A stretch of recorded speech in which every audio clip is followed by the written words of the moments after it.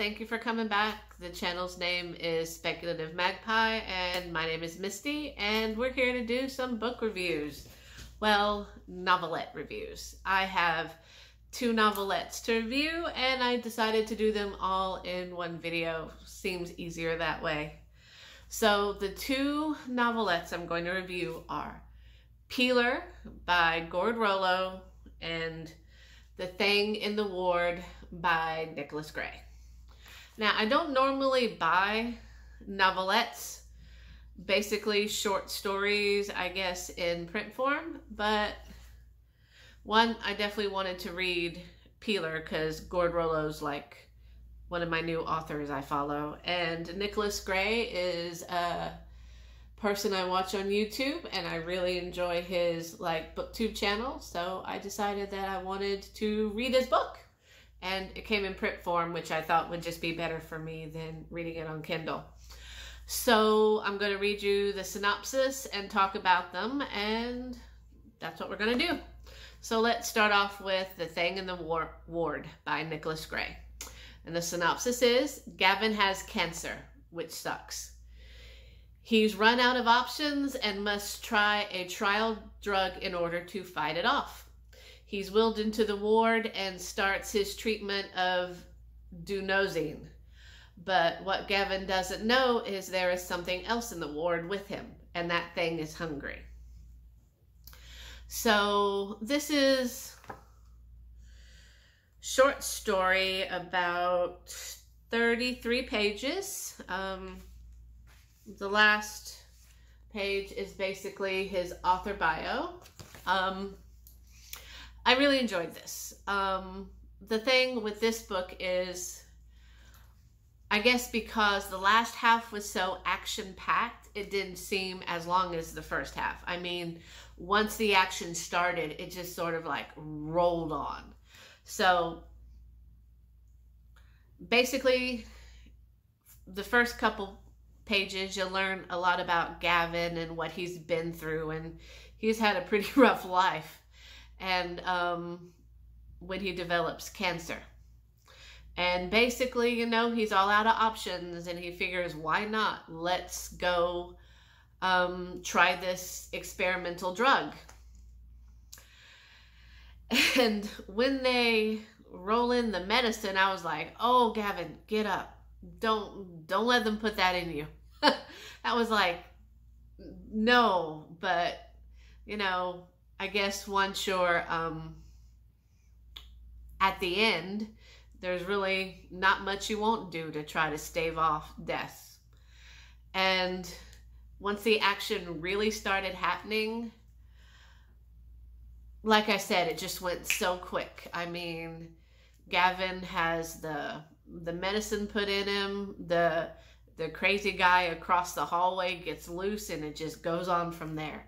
Probably, you know, when Gavin is wheeled into the experimental medicine wing of the cancer ward, and just the few sentences that Nicolas describes the crazy guy, I was like, why are you there, dude?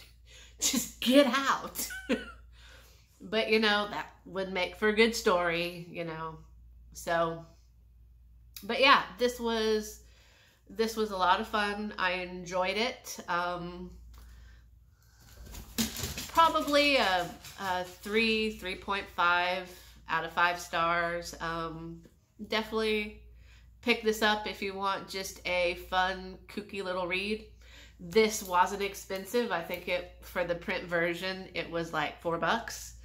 And it's kind of neat to have a little short story that you can pull out and read whenever you want to. Now let's talk about Peeler by Gord Rollo. I'll read you the synopsis for this one.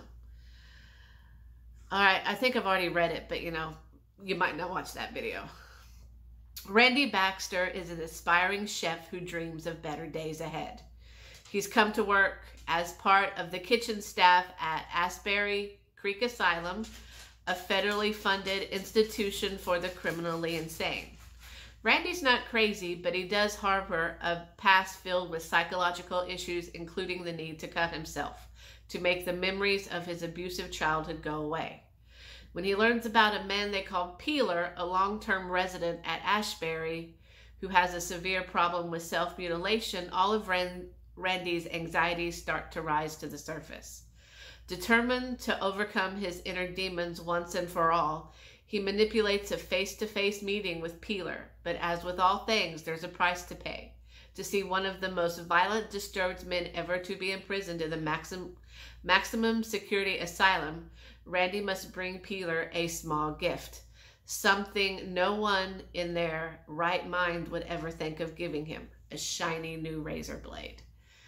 This book actually had a lot of similarities with The Thing in the Ward, and I bought them at 2 completely separate times. They all deal with young men going through a rough time.